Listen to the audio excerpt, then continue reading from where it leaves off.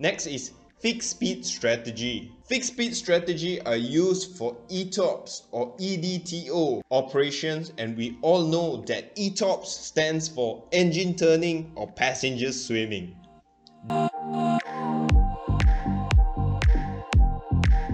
Hey guys, what's going on? Welcome to Disclaimer, always refer to your company manuals. This video is merely a guide. Question: what causes an engine failure? Well, it can be due to mechanical failure, fuel starvation or contamination of the fuel, or perhaps an engine flameout. Any pilot that notices the failure will announce the ECAM and cancel the caution. Initial actions are the pilot flying will set MCT on both engines, disconnect the auto thrust via instinctive disconnect button. When we perform this action, the speed is now controlled by the elevators with the thrust is fixed at MCT.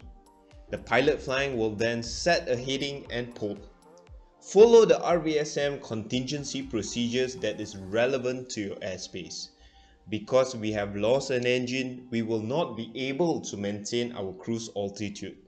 Therefore, we have to determine our engine out recovery altitude. For long-range cruise, you can see the altitude at your progress page. When ready for descent, the pilot flying will then set the speed and pull. Set the engine out recovery altitude and pull for open descent. Let us dive in on the three different speed strategies. First will be obstacle strategy. We will use this strategy when flying over high ground. At any point an engine failure happens, we must be able to clear the high ground by 2000 feet if we are descending and by 1000 feet if we are climbing. So we have to maintain green dot speed for this strategy. Select green dot speed in FCU and pull. The drift down height is available on the performance page of the FMGS. Let us take an example. Say that during flight planning, you realize that if an engine failure at a particular point and you will not be able to clear the obstacle, a PNR or point of no return have to be established. So if an engine fails before a PNR, then you turn back. If an engine fails after the PNR, then you proceed on. Once you are clear of the high ground, you can revert back to the standard speed strategy. Okay, now let us look at the standard strategy. Select Mach 0.78 or 300 knots in the FCU speed window and pull. This is to make sure the aircraft is within the windmill engine relight envelope. With this speed available, you can even attempt an engine relight. Select LRC ceiling in the FCU altitude window and pull. You can get the LRC ceiling on the progress page of your FMGS. This ceiling is with anti-ice off. Descend to engine out altitude. Next is fixed speed strategy. Fixed speed strategy are used for ETOPS or EDTO operations, and we all know that ETOPS stands for engine turning or passengers swimming. Just kidding. ETOPS is extended twin operations, in which we will discuss in another video. Select the speed that you have decided before dispatch. The speed is totally dependent on your airline policy. Some use Mach 0.78 or 320 knots or Mach 0.80 or 350 knots as a fixed speed. Set that speed on the FCU and pull. Once you are reaching the height you set, the vert speed can sometimes go below minus 500 feet per minute. In this case, just select auto thrust on and set vert speed minus 500 feet per minute until you reach that altitude. Remember to set the auto thrust on to reduce your workload. Now let us dive into the ECAM actions. ECAM actions: engine mode selector, ignition. This is to make sure you have continuous ignition so that the FADEC can attempt a relight.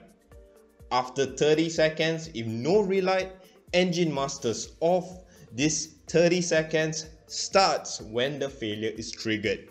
The crew must decide if the engine is damaged and needs to be secured, or not damaged and a relight attempt can be made. What are the indications that an engine is damaged? Do comment below if you know the answer. If engine is damaged, fire push button push. This isolates the engine from the fuel, the hydraulic power, electrical power and bleed air and arms the squibs. The ECAM countdown allows N1 to decrease, reducing nasal ventilation and increasing the effect of the agent. Agent 1 discharge. TCAS is set to TA as aircraft performance may not be capable of RA orders. Clear the engine fail. Land ASAP in amber is advised to us to consider landing in the nearest suitable airport. Let us have a look at the system pages. Only one bleed system is available which will affect the aircraft anti-ice capability. Only one generator will be supplying the electrical network. Therefore, consider starting the APU. Failed engine hydraulic system is now powered by the PTU. Status. Read the status on the left hand side and then the inoperative systems on the right hand side. ECAM actions. Okay, what if the engine has no damage? Then maybe we can relight the engine. Once ECAM actions is complete, open the QRH. Always remember that you can only attempt an engine relight once you complete the ECAM actions. There is a table for you for the optimum relight height and speed. So example, passing 20,000 feet, you want to attempt a relight. Make sure the engine masters is off, the thrust lever is at idle, and the engine mode selector is at ignition. Cross bleed is open to supply bleed air from the working engine.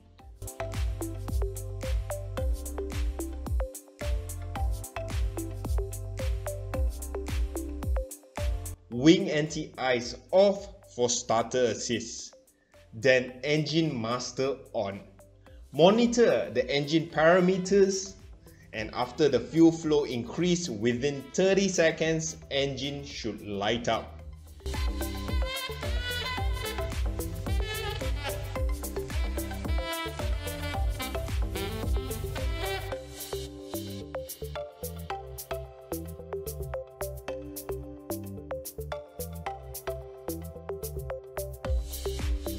When idle is reached, engine mode selector to norm.